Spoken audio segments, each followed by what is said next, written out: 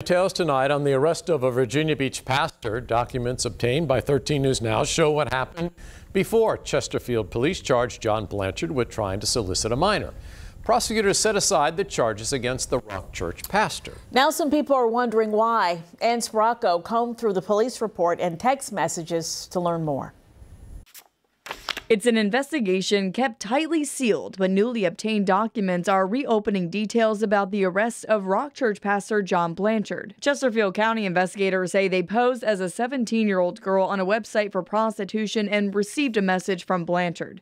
In the messages with undercover detectives, it shows Blanchard agreed to meet at a place by the Chesterfield Mall, but first he asked the person, "Are you affiliated with law enforcement in any way?" When Blanchard arrived at the location, that's when detectives say they arrested him on prostitution charges and brought him in for questioning. During the interview, investigators say they asked Blanchard multiple times what made him chat with the person online, but records show Blanchard kept saying he didn't know how he came upon the site and never solicited anyone for sex.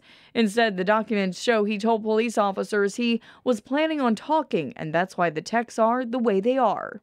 Chesterfield County prosecutors set aside the prostitution charges against Blanchard, but they could bring those charges back in the future.